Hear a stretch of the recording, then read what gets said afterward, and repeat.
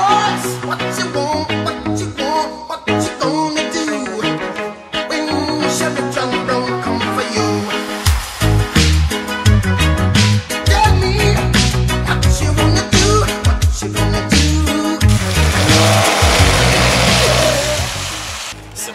prick. Unfortunately, that's the kind of names you're going to be called when you drive a car like this. What's going on, guys? This is Garage Denali, and today we are driving a 2009 Ford Crown Victoria Police Interceptor.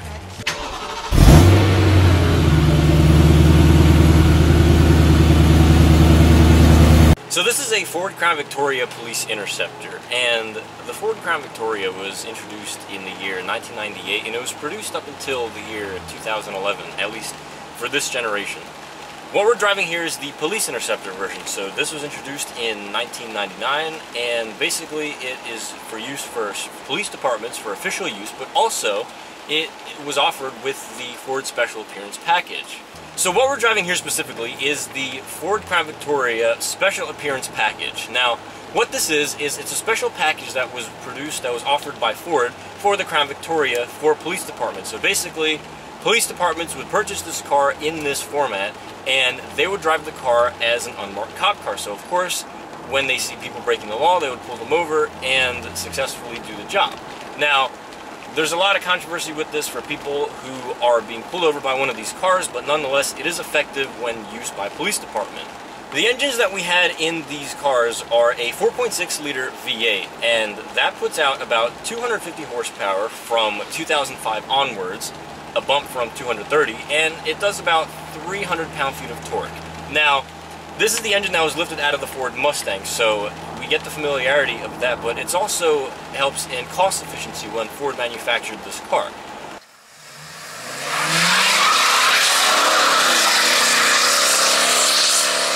Now, one of the gains for that horsepower is the fact that the car got an air filter right out of the Mercury Marauder.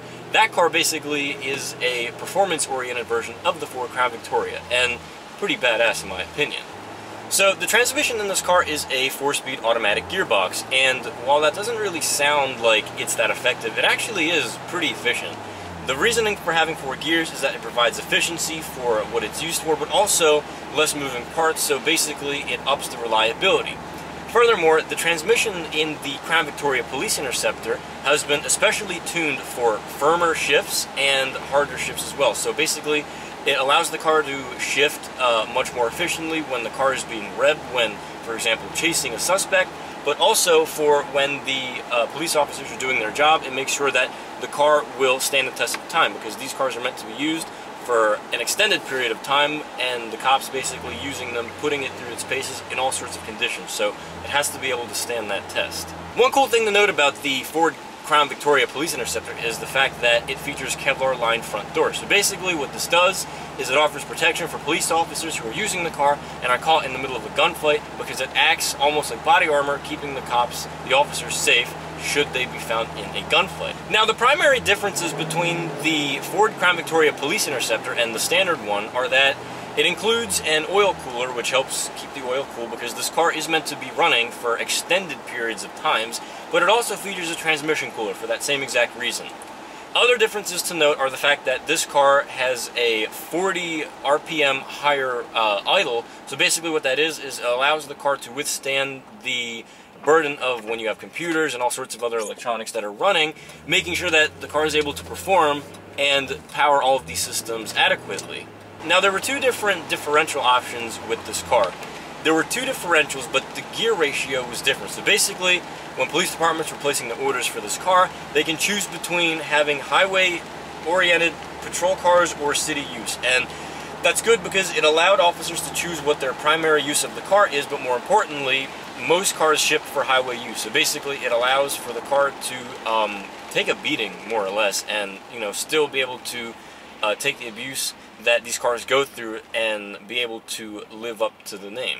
The top speed of the Ford Crown Victoria is limited to about 140 miles an hour, and that's because of critical driveline components, and that's to make sure that nothing goes bad with the car. For example, if pushed beyond that, there have been instances where the drive shaft has actually snapped on the car. So the car is governed to that speed, and on top of that, most cars on the road are limited to, like 120, 130 miles an hour. So these cars do get that a little extra bump in speed in case they need to chase somebody, but it makes sure that they'll be able to catch whoever they're chasing. On top of that, because the Ford Crown Victoria Police Interceptor has to be able to take a beating while used by law enforcement, Ford offered a stiffer suspension with this car. So basically, it firms up the shocks so it can take more of a beating when the cops are driving through rugged road, or if they're, having to skip curbs or anything like that for emergency use. It allows the car to basically withstand the brute force of police departments. So that's another thing that Ford separated the Crown Victoria Police Interceptor from the standard Crown Vic. So one crucial engineering aspect of the Ford Crown Victoria Police Interceptor is the body-on-frame design. And basically what that means is the car is designed so the body sits on top of the frame. And this is a key highlight because basically what happens is it allows the car to fare better in crash ratings, at least compared to the Chevy Impala and the Dodge Charger, but more importantly, it also brings the cost down for repairs. So it's a nice engineering aspect that, Ford kept in mind when they were designing this car, and when it's actually put to the test, it does pretty well. So one critical aspect of the Ford Crown Victoria's timeline is in March 2010 when Ford actually came out and they announced that the Crown Victoria, after 12 years, is going to be replaced by the new Ford Taurus. Now, police departments have sworn by the durability of the Ford Crown Victoria, and in wake of the Crown Victoria's departure, what they did was they started stockpiling on parts for the car for getting it fixed, and on top of that, they even placed orders for whatever remaining Crown Victorias were still being made. So police departments would have access to all these parts and all these cars, and they would have them for many years to come before all their cars were just becoming so out of date and so used up that they just had no choice to move up to the new and improved Ford Taurus. So as far as interior ergonomics of the Ford Crown Victoria, now this is a highly mass-produced vehicle, so Ford really saved a lot of money as far as interior, so don't expect to find many creature comforts in here. If anything, in a way, it's kind of nice that you get all the minimalistic things. You only get what you need. So you have your dash, you have your gauge cluster with, the tachometer and the speedometer and your, miles.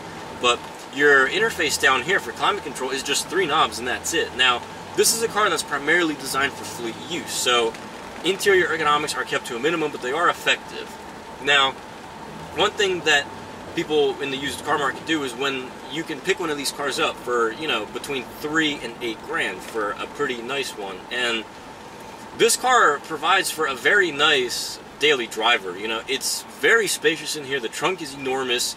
You got all the power you could ever need in a daily driver. It's a 250 horsepower V8. Interior ergonomics, while it is true that it is bargain basement, it's effective. And for a daily driver car, that's all you need.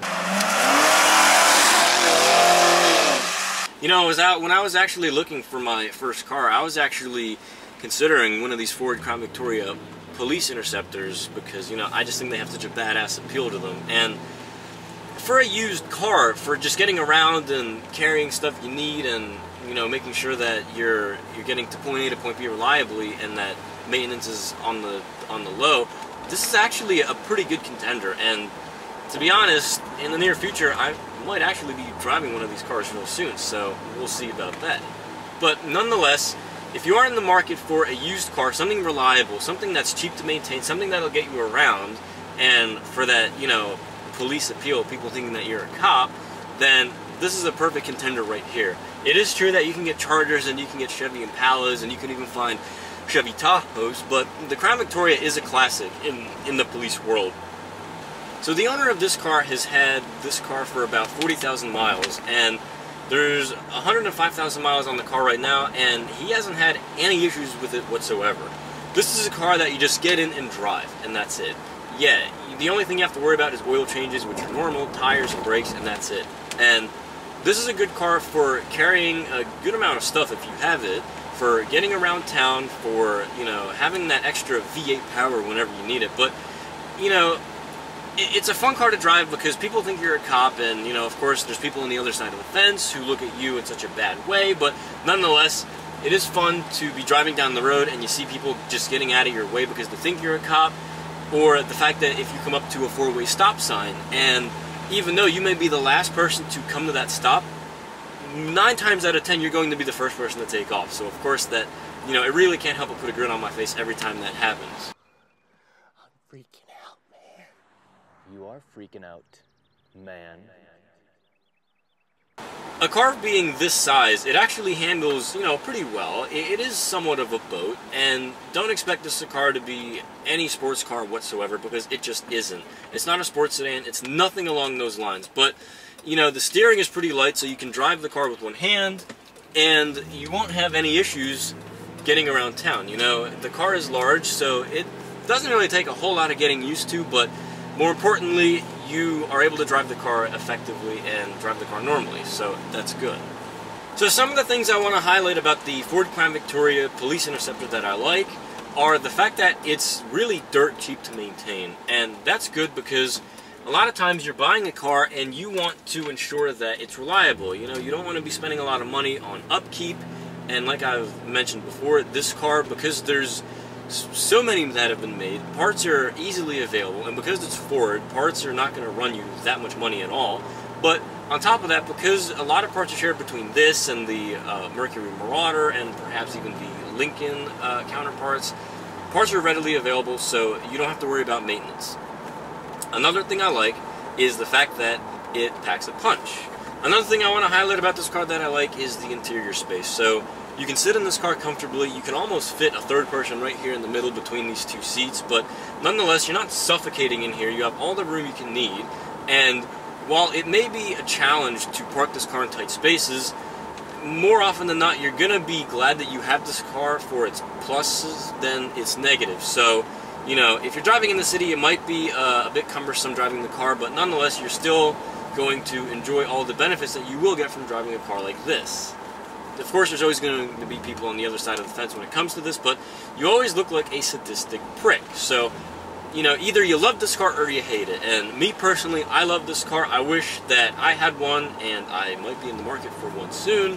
But it's funny because the look you see on people's faces when you pass by them, either they're completely drenched in fear because they think that they did something wrong until you pass by them and they see you're just a regular person, or they look at you with the dirtiest face imaginable because you're not a cop and you're driving a used cop car.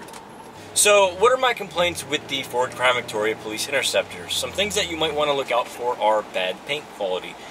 Because this is a Ford product that was designed in the late 90s and, you know, it was produced throughout the mid-2000s, Ford quality was not necessarily at its best. So you pick one of these cars up, the paint's not going to be in the best condition if you're lucky. You know, the clear coat might be starting to fail. So, you know, considering the fact that you can pick these cars up for, you know, $5-6 grand, no problem, you might as well just spend a couple more $1,000s on getting a decent paint job, getting a nice paint refresh, because that way you're driving a nice car and it'll have a nice new paint job, so it'll still look brand new and it'll look cool regardless. So just something to look out for, and one of the more common problems with Ford products of this era.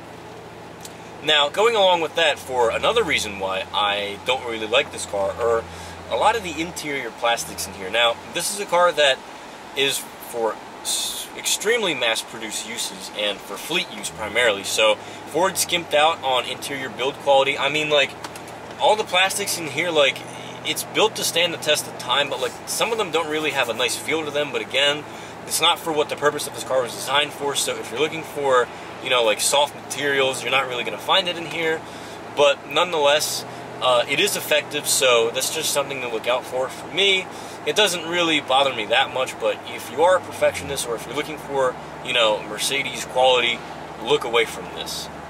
Another thing I don't like about this car is the fact that it had a problem with the light control module. So cars that were produced between the years 98 and 05 have a faulty light control module where all lighting with the car will just cease to work.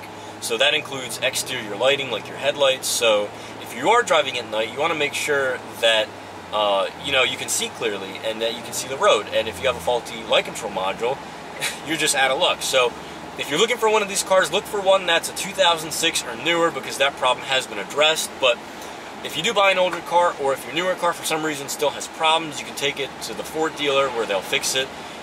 They issued a recall for it and they're still happy to address that problem. So So you're basically going to be covered at no cost whatsoever. You know, I've always been a fan of these cars, and the owner of this car actually has put the steelies on the car, the cop steelies, so it looks that much more stealthier. He did a front bull bar, so it actually provides function, like if you are ever in the event that you hit a deer, it protects the front fascia, but also it just makes it look that much more sleeker. And on top of that, it's a slick top. So basically, what that is the car doesn't have any lights throughout the exterior of the car, especially on the roof, so when you're in traffic and you're behind people, like on the highway, people think that you're a cop. And of course, that's all fun and games, and some people get really pissed at you for that, but nonetheless, it's still a nice benefit when you're driving this car that if you're driving on the highway, people just get out of your way. So there you have it, guys. That is my review on the 2009 Ford Crown Victoria Police Interceptor. I had a blast driving this car. I actually want one now, so I might have to negotiate with my friend to buy this car off of him, but nonetheless, I hope you enjoyed this video. Please check out Garage Denali for more content. Check out my Instagram page at Garage Denali. Please give this video a big thumbs up. Please comment, rate, and subscribe. Thank you very much, and take care.